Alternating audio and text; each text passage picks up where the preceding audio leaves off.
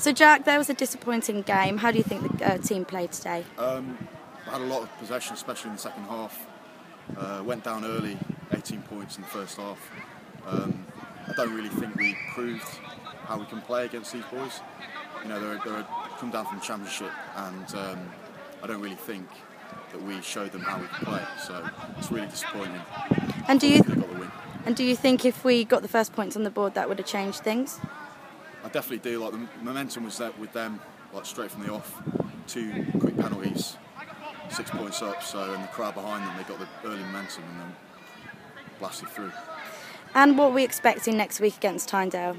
Hopefully a big backlash. Like, we have a good week of training, analysis of Tyndale, analysis for the Donny game. Come back, have a look at what we did well, have a look at what we did badly, and hopefully big result in Tyndale away. Excellent, thanks Jack.